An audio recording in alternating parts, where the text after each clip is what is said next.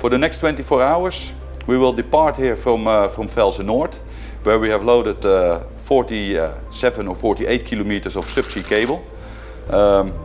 Depending on the progress on deck, we will depart here probably at around 16 to 1800. We will sail over the North Sea Channel, outbound, via the IJmuiden locks, towards the UK coast, and there we will put out the vessel in an anchor spread. Okay, we're just completing the load-out phase with the export cable. So the export cable now is fully loaded into the carousel. We've just finalised the testing, so the optical fibres for data transmission has been tested with an OTDR, and the aluminium cores have been fully tested with a TDR. And once we get our COA of approval, we can leave port and we will move over to the south-east coast of the UK, to Leiston, where we'll set up the vessel with an anchor spread predetermined, and we will commence the cable pulling operations at the beach at that location.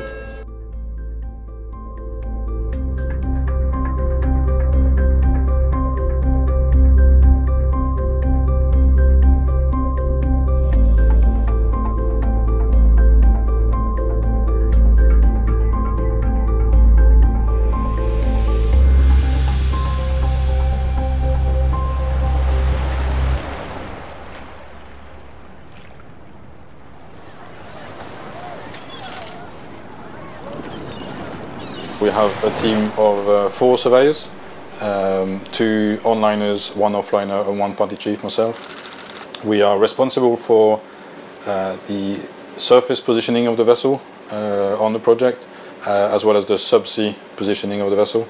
So we basically position the vessel on the project where we need to be, where the cable needs to be. The next 24 hours we will be deploying anchors, so our role in this will be liaising and sending the information to the anchor management tugs, which we have 2 on this project. We have installed some equipment as well on their bridge to try and indicate where they need to put the anchors. Once the anchors are set into the software, and from there they can steer the vessel based on those anchors. So the next 24 hours we will be deploying those 7 anchors.